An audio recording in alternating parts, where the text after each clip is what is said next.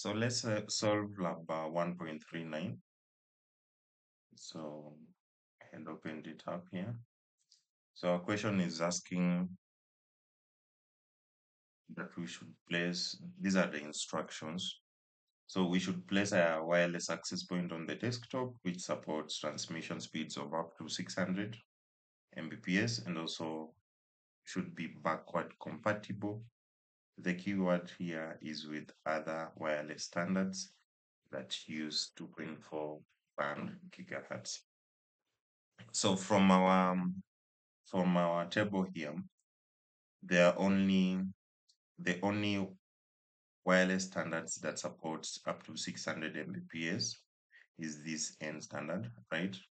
So N standard supports both bands, band 2.4 and also band 5.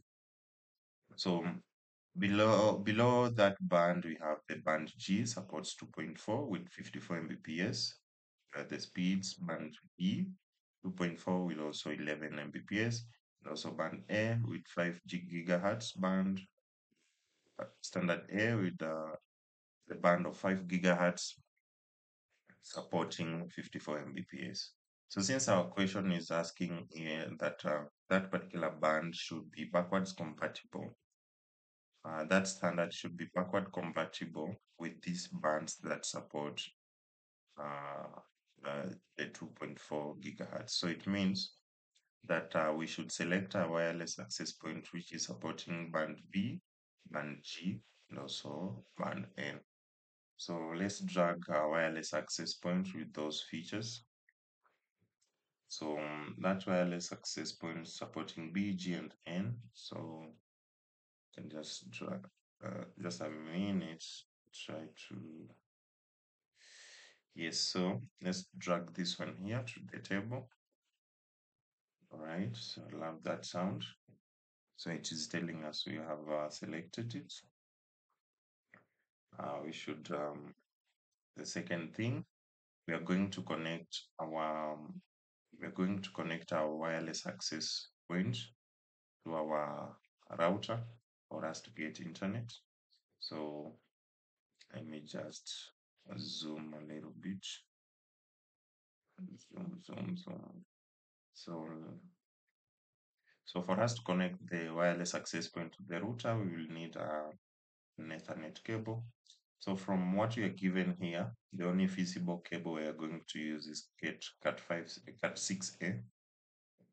We cannot use this UTP cable. It supports a modular plug of RJ11, and that means the RJ11 is used in telephony network. So we'll click on our Cat6A, drag it, and then when that particular interface where we need to connect it turns blue, we can drop it.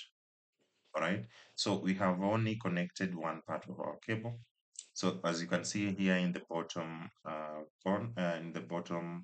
bar here, we have this one part of the cable or the connector which has a status of unconnected. So we need to connect that end to this particular to a wireless access point. So we need to also drag it, and then when it turns blue here at this particular interface, we'll drop it.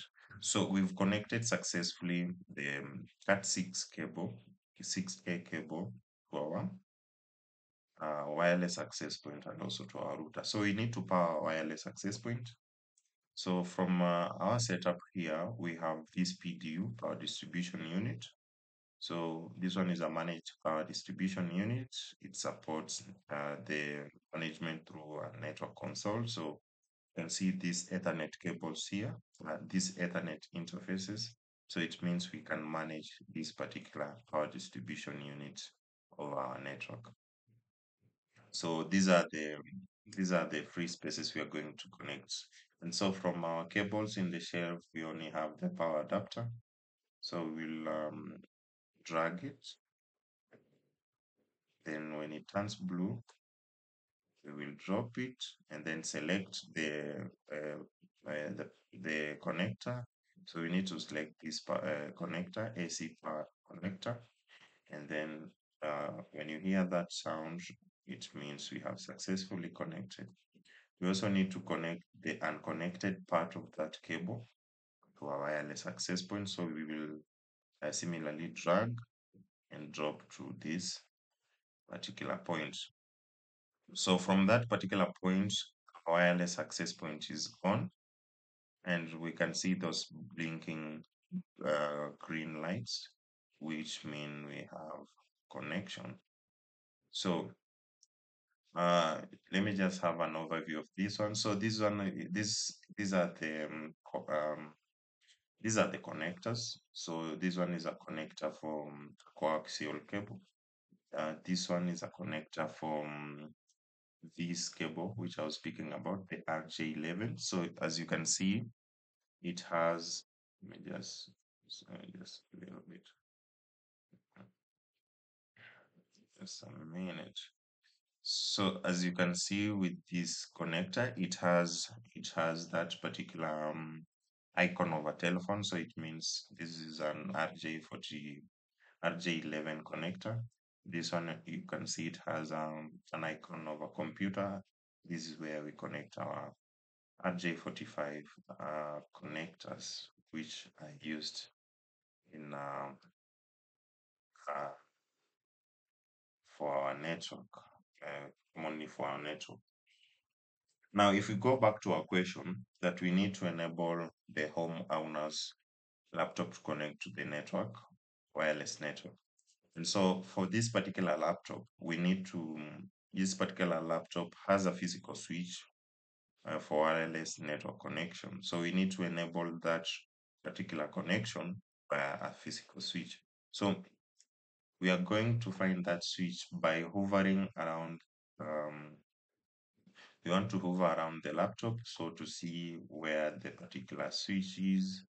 So yes, so as we hover, we'll see where my cursor is. Right, that is where we need to turn on our wireless connection. So we'll turn on, and so this particular light we will just signify that we have turned on the network connection. And so after we have successfully turned on our network connection, we need to now enter our laptop interface. So this is our laptop. So this is our interface. We need to go to our connection. Let's go to Wi-Fi. So we have that particular home net SSID being broadcasted as captured by our adapter. So the final instruction was to configure the home owner's laptop, connect automatically. So we will click connect automatically. And then finally, this is an open network. It does not require authentication. So anyone with the SSID will connect, dangerous setting, but anyone with the SSID will connect.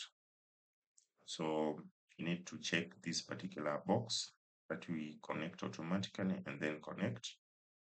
So our status here is connected. You can see this, we have internet access. Let's try to access anything on the web. Let me try to search. Yes, so I'll try to search HH and it works. So that is how we have our connection, and that is how we solve our lab. That is how we solve our lab. So after you're done solving this lab, our score here is 100%. You can score the lab. And then we have that score of 100%. So it means we are done with that particular lab.